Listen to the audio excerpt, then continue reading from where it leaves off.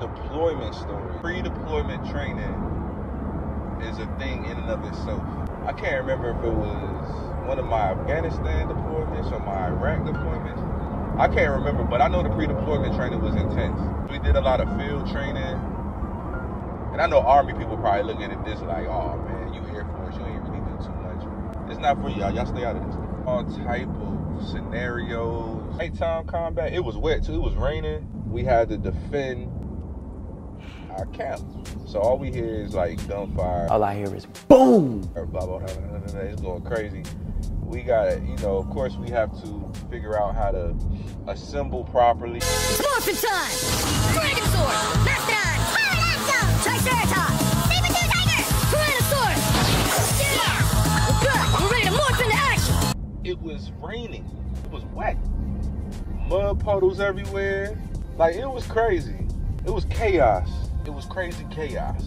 I'm just running around. We had to put our gas masks on. Did I mention it was raining? Gas masks in the rain?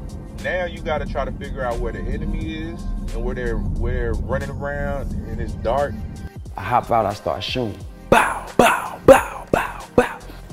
Bow, shot his ass. Bow, bow, bow, bow. They run out the door. I couldn't see a thing. My gas mask was fogging up. Whoever catches it, catches it. Hopefully, I hit, all the Op 4 bombers jumping and running and tumbling in the mud. It was fun, like, just that aspect of it. I felt like a little kid. But the most fun part about that pre-deployment training, I deployed more times than I wanted to. I was disgruntled a little bit on the inside. Like, I felt a way on the inside. I was mad I was there. Word to the wise, your attitude makes a huge difference in your experience. So write that down, take a picture of it, put it in your pocket.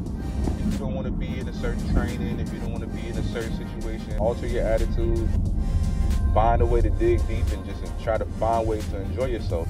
Thanks to the cadres, they kind of helped me because we did an exercise where somebody had to be an insider threat. And they picked me.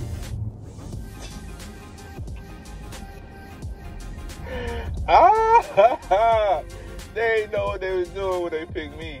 They picked me to be the insider threat. Oh, you motherfuckers. I already had an attitude, so a bad attitude. Like, my attitude was a little disgruntled. They picked the right one. I want to low-key, I want to be an actor. You know what I'm saying? I want to be an actor. I can, So I got to put my acting skills to play.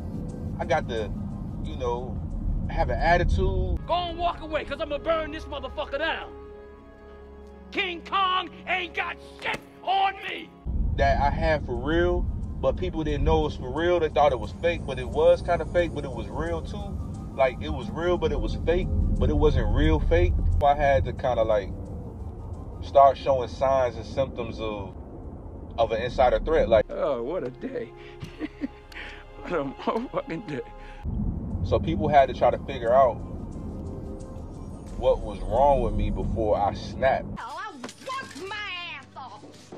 I got a master's degree in business, and there I was, his secretary, his office manager, and his computer. So I got to snap. It was so funny. It was funny because people thought I was really an asshole. I was just acting. I was just acting, y'all. But at the same time, I was not acting. I was sitting on the back of the truck, riding on the back of the truck. If y'all know, y'all know. We ride on the back of the truck.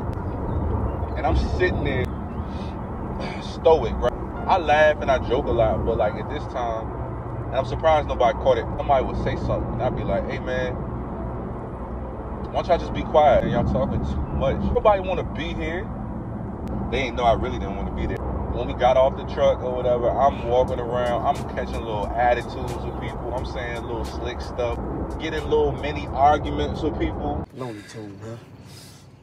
Mark. Look at this nigga, man. You tried to take my liquor. And cuz you tried to take my bike. Oh. It was so fun. Somebody finally figured out that I was the insider threat. Kudos to them.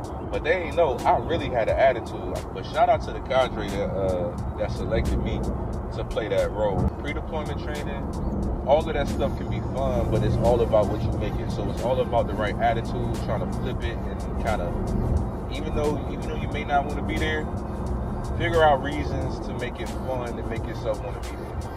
That's one of the biggest lessons that I learned while I've been in the military. Yeah, I know somebody's deploying. I know somebody's at the pre-deployment training they don't want to be at. It's all about what you make it. Find a way to make it fun. Find a way to entertain yourself. Find a way to make it worthwhile, and you'll be fine. I'm winning anyway. I'm winning. I'm winning any motherfucking way. I can't lose.